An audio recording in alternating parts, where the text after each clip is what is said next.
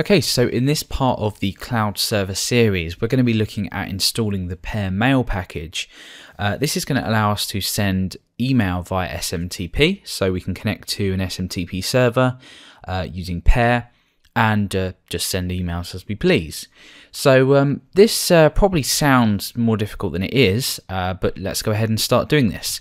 So all I've got open is Putty. I've got my text editor open, and in the background you can see I've got my web server, just a blank page at the moment, obviously because there's no content in here, but we'll be editing that soon.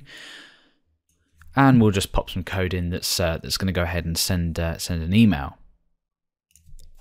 Okay, so the first thing to do is we're going to go ahead and modify this index.php file, and we're going to require the necessary class file that we need to actually make use of SMTP email. So I'm going to go ahead and require once mail.php. Now this is actually going to generate an error, and we'll see this in just a moment.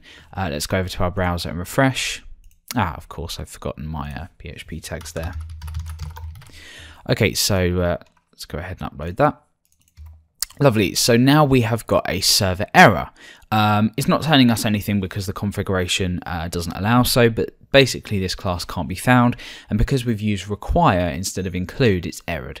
So fair enough, to the untrained eye that might not be obvious, but we just basically don't have these packages installed. So if I go ahead and type pair in my console, it says command not found, which is obvious because pair isn't installed. So we're going to need to go ahead and install that. So we'll use our sudo command for execute root command, and let's go ahead and say apt get install php-pair.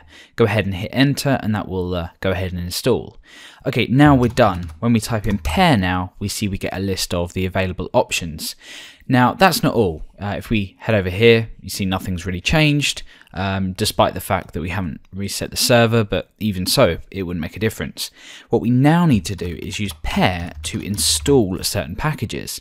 The first one we need to install is mail, and that's the general mail functionality. Oh, sorry, we need to use a sudo on that. So there we go, that's been installed. And the second one that we need to install is net SMTP. So again, sudo pair install net SMTP. And once that's installed, we're ready to go. Cool, so let's go ahead and restart Apache. So we say sudo service apache2 restart.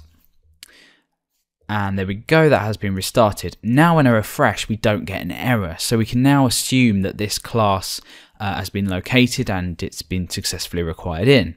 Now I'm not actually going to write code in this tutorial because that's not the purpose of the code. There's plenty of resources that allow you to send SMTP, whether it's from like a framework or something like that. All you really need to do is provide your host username and password. In this case it's the smtp.gmail.com, my username and then my password, and then I've got all various other metadata. So we've got from to, we've got the headers here which we basically pass as an array through to this mail class here, or this mail object, and that's from to and subject, which we've just put test email, and then we use the factory method of SMTP, and we pass the host, whether we want to authenticate, user name and password, which we have stored up here, and then we just say mail SMTP send using the send method to pass the headers and then the body of the email. So fairly straightforward. So let's go ahead and just save that, and let's go ahead and refresh our page. So refresh the page, wait a couple of seconds, and our email should be sent. There we go. So now if I go ahead and check my email, and I'll just pull this over into this screen, you can see that I have got an email, test email from Alex, which we provided, and then the body there. So essentially what we have done is we have installed pair, we've installed the mail class, and we've included the ability to send SMTP email from our server. So that's all you need to do using code, whatever it is, whether it's given to you or whether you write it yourself. You define the host you want to connect to, the username and password, and then you can go ahead and send email.